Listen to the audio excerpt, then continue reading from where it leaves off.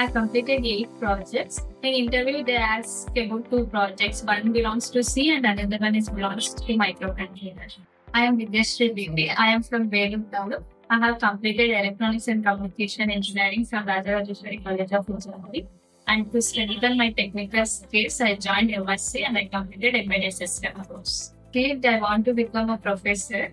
That after joining engineering, I have passion on microcontroller. So I joined Emertxe. Whenever I'm in diploma, that time I have subject like microcontrollers. In that subject, I got some interest. After joining engineering, there also I have same interest on embedded systems. So I started to start career in embedded systems. My overall Emertxe journey, I learned everything and it will help to update myself day by day. If anyone want to join or if anyone want to start their career in embedded systems, Emertxe is very good.